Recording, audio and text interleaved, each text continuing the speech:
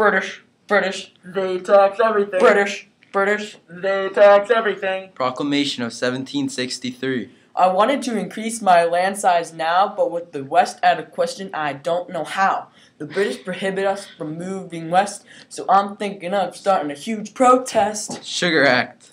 They taxed our sugar, not a hassle to me, but it put a downer on my family. To every gallon they added 6 pence. These outrageous taxes are making me tense. Currency Act. They even taxed our money, too. Does this make sense to you? We pay a tax now on paper money. This new law is not even funny. Stamp Act. The next tax they gave us was called the Stamp Act. This one is bad, and that is a fact. So every time I want to send a letter, I wish the British were so much better. They taxed us on the paper we own, and at this tax, our anger was really shown. Quartering Acts. They invaded our homes and took our food, which put us in an angry mood. Tea Act. What's most important to me is a cup of tea, but of course the British must tax us too, and after that, the prices flew. They taxed 3 pennies on every pound, so this made me quite astound.